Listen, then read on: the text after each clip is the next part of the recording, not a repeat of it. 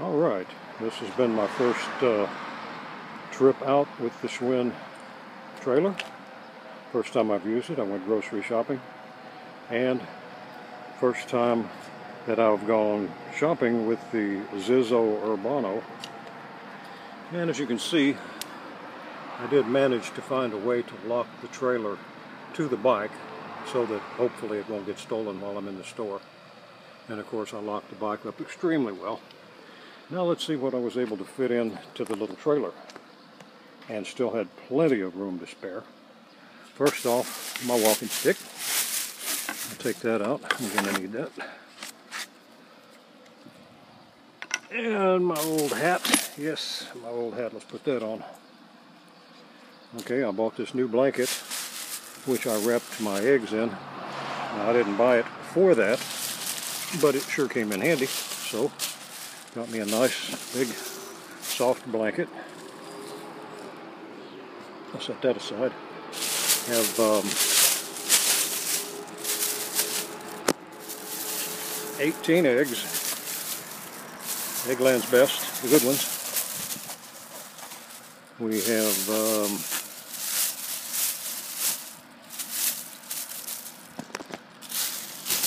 4 jars of cashew butter.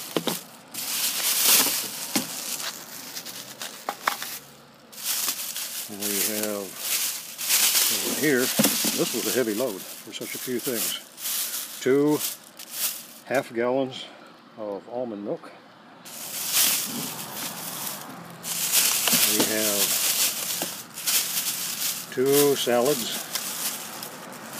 reduced. That means we'll have to eat them today. We have 2 grapefruits. And a tub of Smart Balance butter.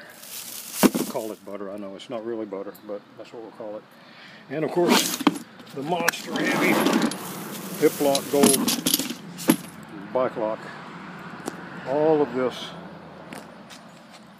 this fit in the trailer easily with room to spare. And it was easy to tow. And there goes my bike. Okay. One fault I have with this bike, the kickstand is not really long enough, in my opinion. It turns over real easy.